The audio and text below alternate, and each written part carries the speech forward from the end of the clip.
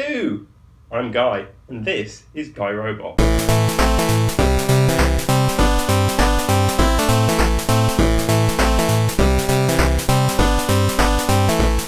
Hello! Well, this week I'm going to try and do another paper review in 5 minutes. Sorry I didn't get one done last week, had a ton of other things, wasn't on the schedule for my stuff to actually do for university, and I got crazily ill, which I'm still recovering from. Sorry if I sound a bit weird and underwater, apparently I just have the worst cold known to man.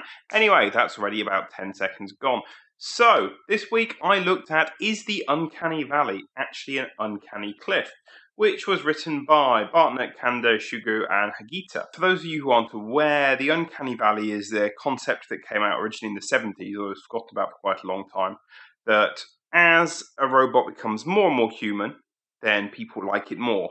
Until it looks too close to being human, then it just plummets off the likeability scale and no one likes it. And then the theory is that as it gets actually to be truly human, it comes out the other side and people go, hey, that's awesome.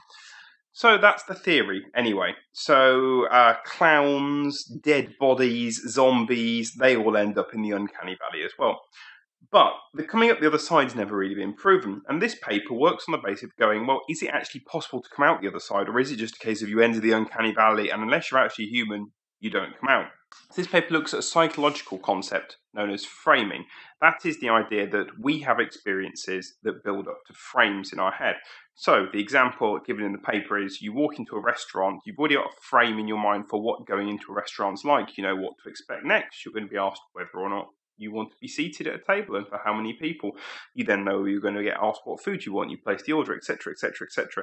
We know how to react if these things don't happen. We can ask a waiter, we can storm out angrily, whatever, but we build up these experiences and they are frames of reference for us, and this is framing from a psychological standpoint. So this paper decided it was going to look at this concept of likability versus human likeness in a bunch of pictures. In total, 18 different pictures divided into a series of subcategories. They were human, manipulated humans, so picture data from Star Trek, human but slightly different facial colorings, computer-generated humans, androids, humanoids, and pet robots. Now, humanoids and pet robots are very obviously robots. In particular, the humanoid ones, we're not talking about commander data from Star Trek, that's an android.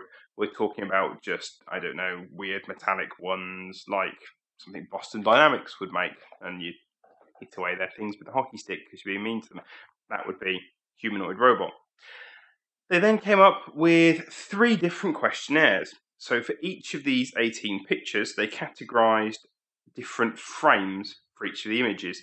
So apart from the ones that were obviously robots, which were the humanoids and the pet robots, everything else was picked as either just being a face, a human, or a robot. And so the question said, with this robot, with this human, to try and see if there was any difference in terms of how people have an initial perception in their mind for these. They then asked the questions that fundamentally came to how much you like it, and through a series of different questions on a rating scale, how much you thought it was like a human in terms of its looks, without directly asking you that question. They then looked at something called the Cronbach alpha to look at the internal structure of test results to see if they are consistent, and it came out with a good result, which as far as they were concerned, and as far as me looking at the paper, means actually they did a very thorough and detailed set of tests. Actually, framing had no impact. It didn't matter if you took a human and called them a robot, or if you took a robot and called them a human or a robot. It doesn't matter which way around you do it.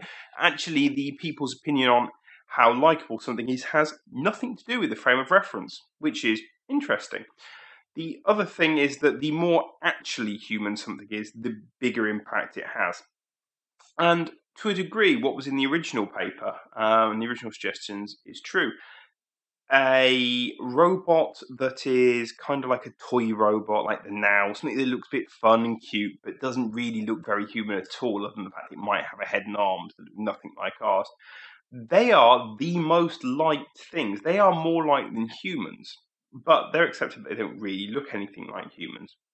Now, interesting, when you get to the incredibly similar to humanoid faces, some of which I'll link in pictures to this, but the android robots that look really, really, really human, they sit very similar to human on the scores in terms of A, likeness, and B, how liked they were. And the interesting thing is that how liked they are isn't that high. So what this ends up coming up with is a quadratic curve rather than the massive value where there's a big dip as you get towards becoming more human-like, and only a little bit going up the other side, as they are much more human-like. And we're not just talking here about robots, we're talking about CG image, we're talking about all kinds of other things. So basically, as something becomes more human, they all kind of lump together, and there's not really this big distribution. It certainly doesn't keep going up. You get to the robots we've got now, are about as good as we've got with humans. So that poses the question then of, well, okay, what's the point of making a robot look human? And that's a really good question. I've been thinking a lot about the empathy side with the robots, being able to relate to them, and thinking of it from a humanoid perspective, because I always wanted to create Commander Data from Star Trek. Who didn't? But the real question is, should we? Actually, is it the wrong way to go? And if we want to have a relationship with robots, and I don't mean like a kind of freaky-deaky relationship with robots, but I mean as a species, we want to have a relationship with robots, then should we maybe be looking at non-humanoid robots as the way for us to forge those relations going forward, and for us to actually like them and work better with them, rather than trying to make them look human? And that's an interesting question, and it certainly made me think. Overall, I really like this paper. I've gone on too much now, so I'm going to try and cut this back. But I found the scientific methods they did were good. I found they managed to come up with good sample questions, good way to validate their own information, and a good way to look at a problem that's actually very difficult to measure. They also picked up a few issues with their own paper, such as the fact that they only asked Japanese people, and the Japanese culture is very pro-robots in the first place, so wanted to move it to other places, wanted to add some other variations to it, including moving images rather than just static images. I think it was a good paper. I think it's really worth a read if you're interested in how we relate to robots and looking at some of the changes in kind of what's happening. In the fact that the robots in this paper are now almost 10 years old, and at the time they were cutting edge of things that were unimaginably testable 10 years ago. We've carried on with creating more and more human robots, but is there any point to it? Or actually, should we be creating, I don't know, robot cats? I do quite like cats. Maybe robot cats. Anyway, I'm going to leave that there. I'm Guy. Hope you enjoyed this. If you did, please press like. Otherwise, if you thought it sucked, press dislike. Hit subscribe if you want to see more of the stuff on my channel, as well as these papers and bits about computing, coding, vintage computer stuff, and random rubbish that I decide I'm going to review because I bought it. Anyway, let me know how you think about this and leave your comments below. Thanks.